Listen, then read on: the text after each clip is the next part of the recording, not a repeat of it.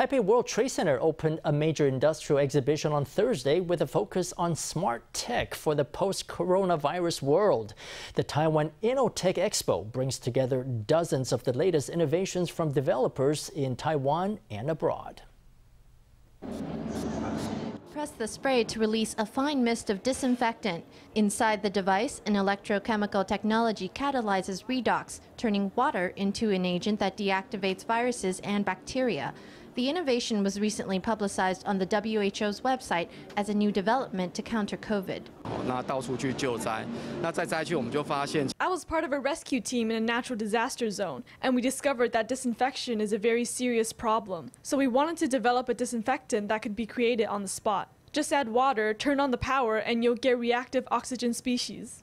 When the coronavirus happened, we specifically developed a product for on-site use that can be placed at entranceways. The disinfectant is already in use at airports and hotels in several countries.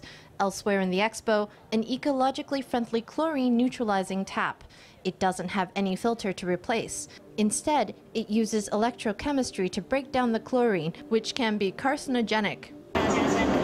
Meanwhile, this VR headset allows you to jump straight into a virtual environment with friends in far-flung places. Developed by the Institute for Information Industry, the headset can be used for live-streamed presentations, education and training events, as well as business meetings. The virtual space can be streamed, broadcast live, recorded. It has a 360-degree video. First, users may need a VR headset and a controller. Then, they simply download an app onto their phone.